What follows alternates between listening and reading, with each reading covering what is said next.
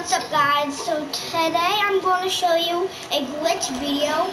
I know I haven't shown you guys a glitch video in a long time, but I'm going to be showing you guys the glitch to get behind this fence. So what you have to do, it's easy. It's really easy glitch. So what you have to do, you have to be an acorn and then come in the middle of the fence and then turn into your oak. And then you're behind the fence clip. And then you're behind the fence, but if you go too far or get out of your oak, then you'll die. So I hope you guys will enjoy this glitch. I know it was super easy. But bye.